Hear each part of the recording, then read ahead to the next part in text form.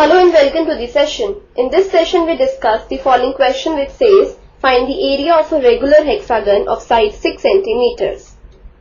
Before moving on to the solution, let's recall the formula for the area of a hexagon, and this is equal to 3 root 3 a square upon 2 square units, where a is the length of the side of hexagon. This is the key idea to be used for this question. Let's move on to the solution. We are given the side of the regular hexagon is equal to 6 centimeters. That is, we have A is equal to 6 centimeters. So now the area of the regular hexagon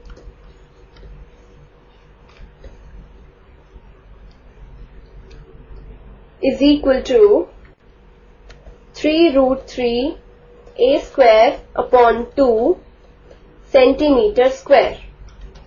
Now we put the value for a as 6. So this is equal to 3 root 3 into 6 square upon 2 centimeter square. This is equal to 3 into, now the value of root 3 is 1.732 into 6 square, that is 36 upon 2 centimeter square. Now 18 times is 36. So this is equal to 3 into 1.732 into 18 centimeter square. This comes out to be equal to 93.528 centimeter square is the area of the regular hexagon with side 6 centimeters. So our final answer is 93.528 centimeter square. This completes the session. Hope you have understood the solution for this question.